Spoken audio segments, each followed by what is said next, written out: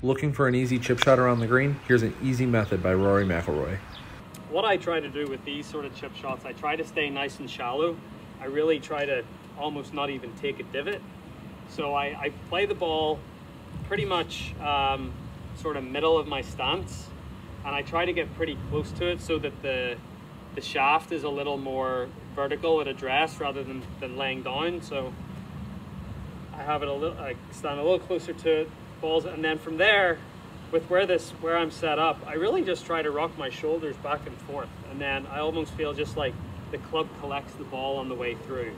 I really don't try to do much else. I try to take a lot of wrist hinge out of it, and I really just try to go pretty rigid and rock my shoulders, almost just like a long putt. So see what I can do.